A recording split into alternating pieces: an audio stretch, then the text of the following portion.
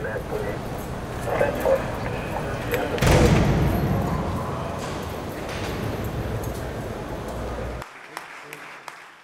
Before I get to my comments, I want to make one other comment, and that is this. This is a remarkable program. It really and truly is. I've had an opportunity in my life to be involved in a lot of activities of all sorts, and I think I can honestly say that I have not heard a set of presentations, a set of discussions that were as thoughtful as these have been. You deserve an enormous amount of credit.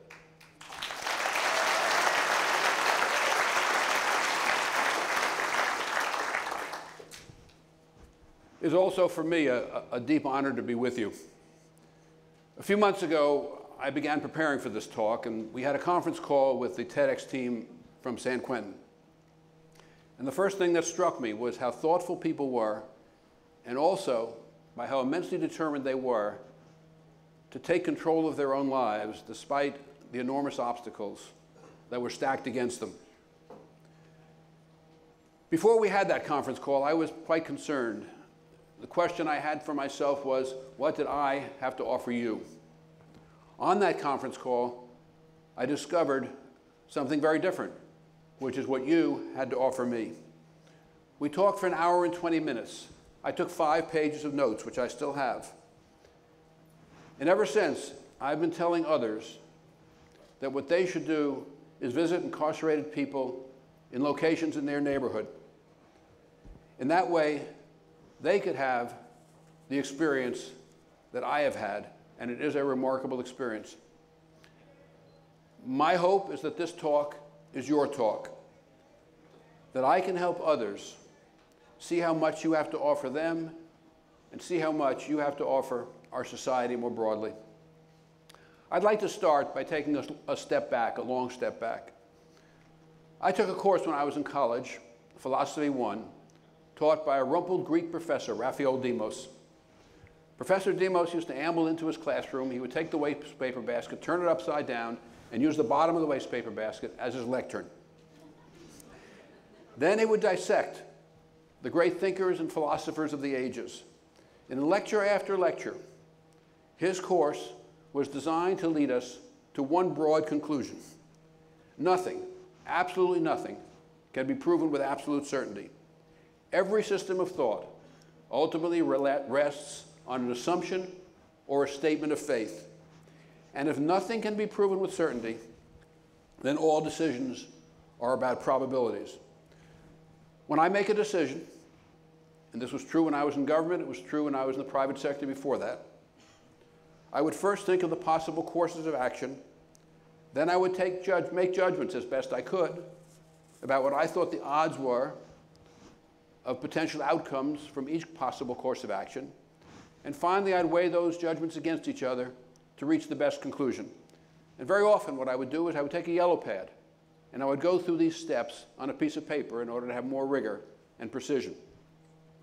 Having said that, ultimately these are all judgments, judgments about probabilities and judgments about odds.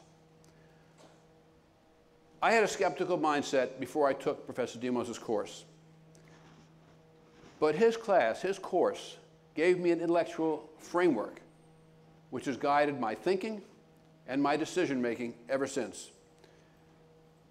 To give you one example, when I became Secretary of the Treasury, one of the first things we did was to set up an Office of Community Development to focus on poverty in inner cities and in distressed rural areas. Shortly afterwards, I received a request, not a request, a demand, an instruction from a senior senator on the Hill to come to his office. He was concerned that I was focusing on community development and not on what he called my job, economic policy. I respectfully disagreed and told him that poverty is a critical economic issue. I said that because I looked at poverty from the perspective of economic probabilities. That is, I looked at the probable economic benefits of measures to combat poverty, the savings that could be had, and the benefits, the productivity benefits that could be obtained by our entire society by enabling the poor to function more effectively in the American workforce. Then I compared the cost to the benefits. My conclusion was that the benefits of combating poverty would far outweigh the costs. that the measures were good and important public investments, and that combating poverty should be part of the nation's growth agenda. To get back to the conference call we had a few months ago, or a couple of months ago, I guess it was, one of the most powerful takeaways was when one of you said, and I'm paraphrasing, when something happens or we are considering some action, we should not react, but instead we should respond. Reacting, he said, is emotional and impulsive. Responding is waiting and taking time to be thoughtful. And that distinction between reacting and responding matches with my earlier discussion. Because if you respond thoughtfully, what you're doing is you're taking the time to think through the odds or the probabilities of different outcomes from different courses of action. Reacting emotionally is the opposite of that. One of you told me that 28 of you discussed reacting versus responding and realized that together you had already been incarcerated for 715 years for 4 minutes and 26 seconds of reacting. You have put a tremendous amount of thought, the same kind of thoughtfulness that you've evidenced here this morning, into understanding that distinction, and a tremendous amount of effort into changing your approach. As you know, the laws of California have changed recently. There was reference to more people being paroled under Jerry Brown. Jerry Brown was my classmate at law school, and I know Jerry well, and I've talked to Jerry about criminal justice reform under Jerry Brown than any time before. A great many of you now have the possibility of earlier release than seemed conceivable not long ago. And some of you have told me that that has changed the way you as individuals behave in prison, and some of the speakers this morning have already referred to that. You are now focused on increasing your chances of parole more quickly and on preparing for life after release. Preparing for the outside world was not pressing before. Now, the outside world is a real prospect. Now you're trying to learn the skills, the behaviors, the attitudes, and the approaches that can help make your lives productive and meaningful outside these walls.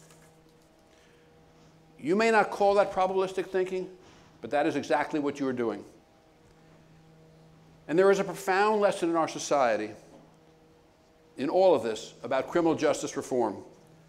The prospect of release has a more powerful effect on changing behavior than the absence of that prospect. Now, society needs to catch up with your decision-making about criminal justice reform. We need to apply probabilistic thinking to the issues of our criminal justice system. Not long after I left government, I helped found a Washington think tank called the Hamilton Project. One of the first issues we looked at was to apply an economic lens to the criminal justice system. It was apparent that we all needed to learn what you in this room have known for so long.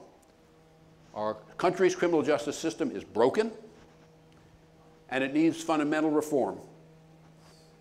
America puts people in prison for acts that other nations do not, mostly minor drug offenses. And we impose longer sentences for most crimes. The rate of incarceration in the United States is 6 times the average of the large industrial nations. We need sufficient alternatives to prison for low-level offenses, greatly reduced sentences for the vast majority of offenses, and a reform of parole and probation policies that are currently far too rigid. There is also far too little help in terms of rehabilitation, though San Quentin is a model for what can be done in that respect, and massively inadequate help after release. Taking a probabilistic approach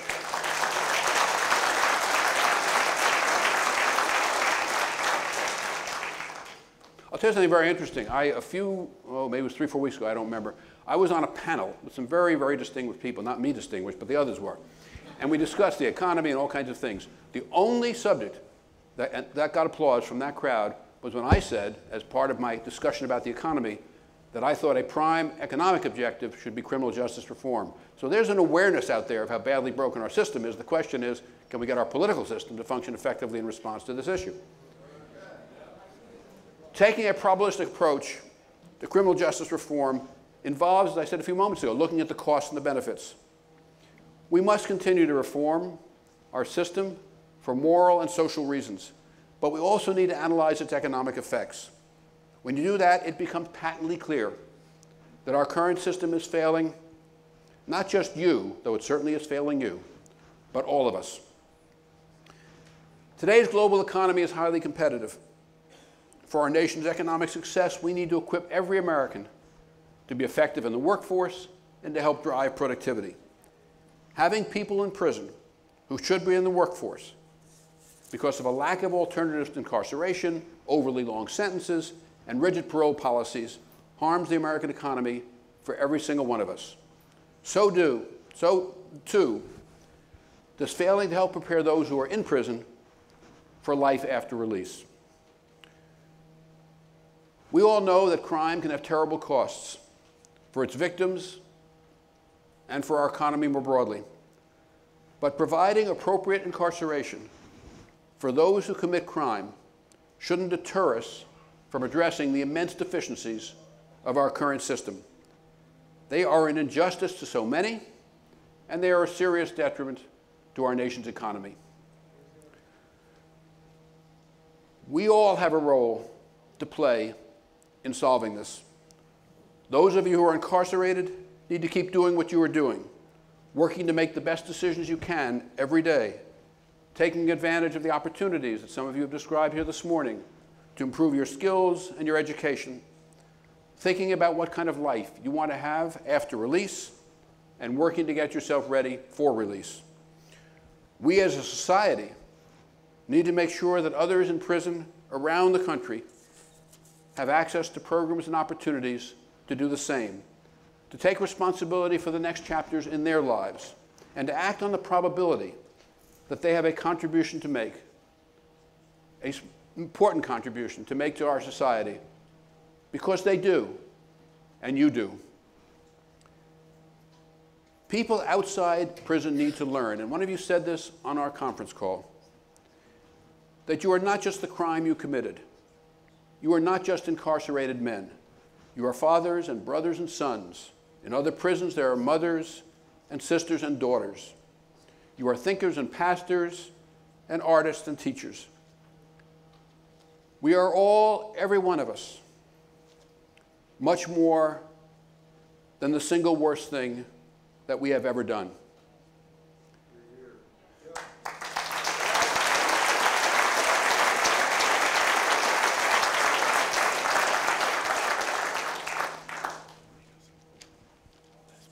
Oh, okay. That's my last page. If I didn't have it, I'd have to make it up. Thank you. If I didn't find that, then what I would have done, I would do my version of rap.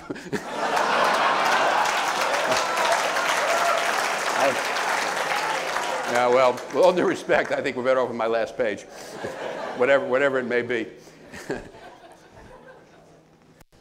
Businesses, and I'm still very much involved in business, businesses must learn the same lesson.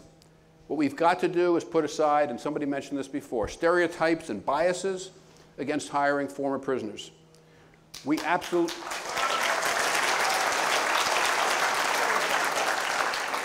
absolutely and definitively need to ban the box on job applications that asks if you've ever been in prison.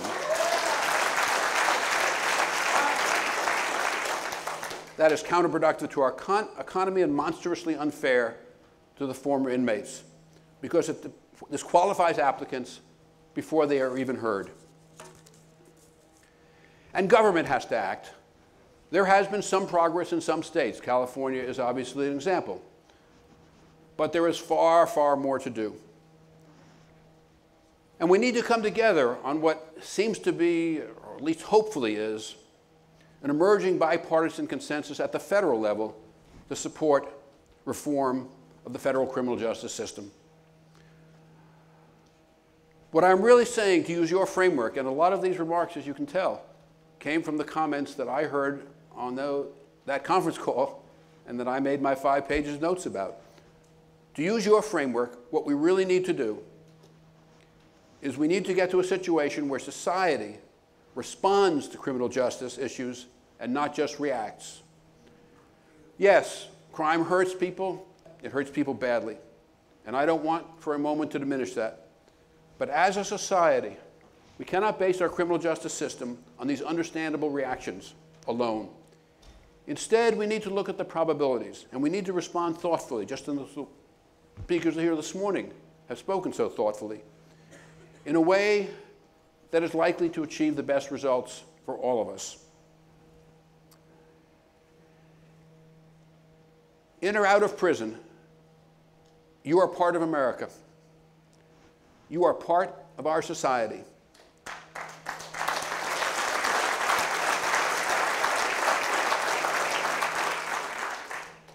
And America has a powerful stake in your success because it is part of ours. Thank you very much.